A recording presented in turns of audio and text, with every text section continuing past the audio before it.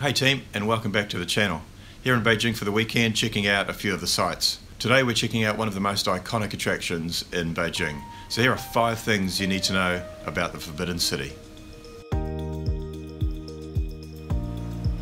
The reason that it's called the Forbidden City is because the palace was, quite literally, forbidden to anyone who wasn't royal, a high-ranking official, or a servant. There is a longer, more detailed explanation, but really that's the gist of it.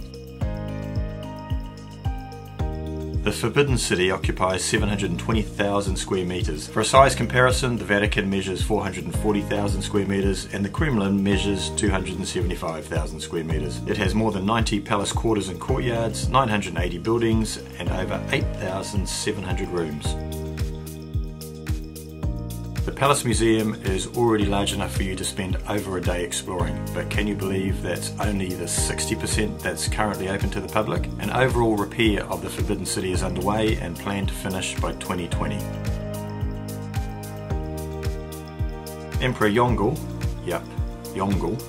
began its construction in 1406 and the complex was completed in 1420. 14 Ming Dynasty emperors and 10 Qing Dynasty emperors ruled there until the abdication of the last emperor in 1912 when the Republic of China was created.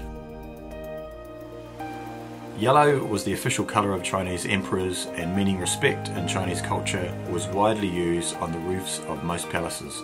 So there you have it, 5 things you probably didn't know about the Forbidden City in Beijing. Definitely worth a visit if you're in that part of the world. It gets about 16 million visitors every year. I swear most of them were there the day that I visited, and I'll put a link to that vlog in the description below.